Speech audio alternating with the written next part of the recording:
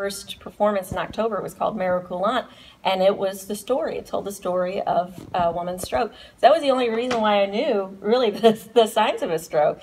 Otherwise, I would have no idea what it was. But I felt the numbness in my face, even though I could move it.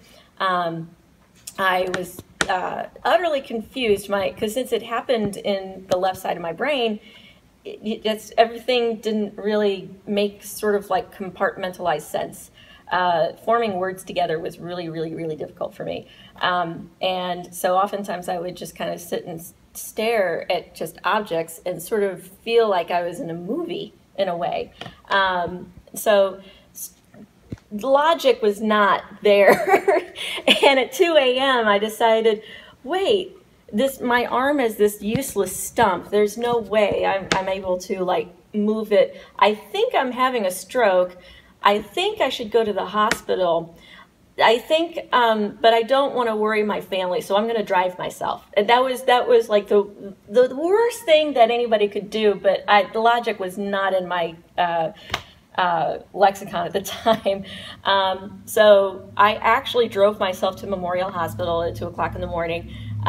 Walked in and said, I think I'm having a stroke, but I'm not sure. Very, very wrong here. So they put me in triage care, code stroke, and I was wheeled off to getting my CAT scan and getting my x-ray, and all these people were all around me checking to make sure, and I was in this mass confusion about what was really going on, because it just never occurred to me that at 42 I would be getting a stroke. I would be having a stroke. It just never occurred to me, and it happened that fast. There was no pain. There was no, I didn't feel it. I actually just didn't feel anything except numbness. It was all numb. The evidence of the stroke, and it was an acute, see if I can remember this, it was an acute infarct in my upper left lateral thalamus.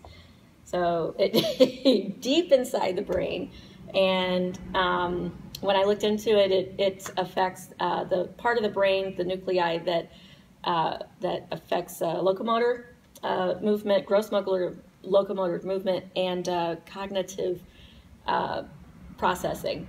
So I still get confused very often, and words will sometimes I feel like they're just right here, and they could just be simple words such as coffee. And I'll say, you want to get some, it's that thing. and then somebody will say, oh, coffee. And I'm like, oh, that's it. I just couldn't quite say it at the time.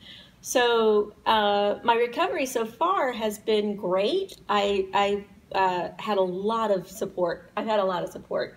I have a lot of friends on Facebook.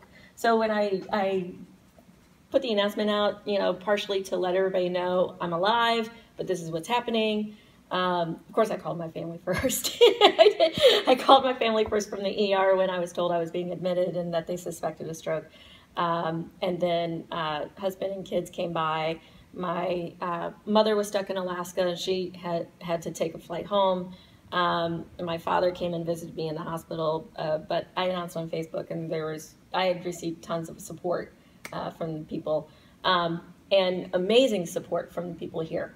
That the teachers and the parents all sort of kind of banded together and made sure that classes were still running, rehearsals were still running.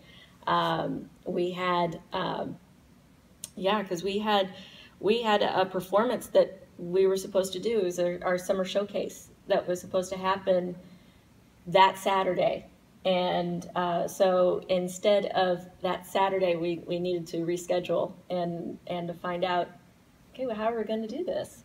Oh, come on, Han, you can do better than this. And so doctor says 12 months, give it 12 months. It could be longer, but just, it's not like anything I can control it.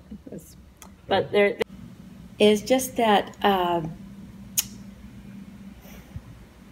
it's that disbelief. How could this happen to me? That's answering that question, because being in that situation in the ER where I was rushed from one station to the next to make sure that I was in emergency care, never been through that before. And there was the possibility we had to, there was a possibility that there could have been some more damage. Yeah, stroke is a silent killer. It kills people. And I knew that already.